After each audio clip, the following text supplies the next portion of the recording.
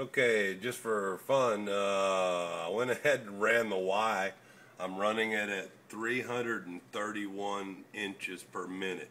That's the max I can go at the 25 kernel speed I've got it set on. I've got an acceleration of 40. It's not missing any steps at that. I might be able to go faster, but I'm not going to run any of these speeds.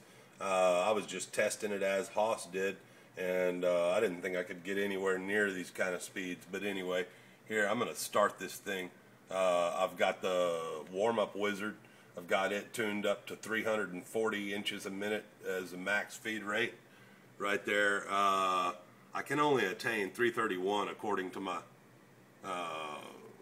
the motor configuration. So this is what happens when I hit it.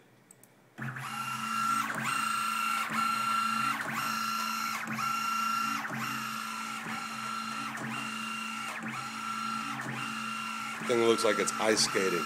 Looks like it should be missing everywhere you're doing. And I'm not sure. It's flying though. And look at that. Pretty incredible.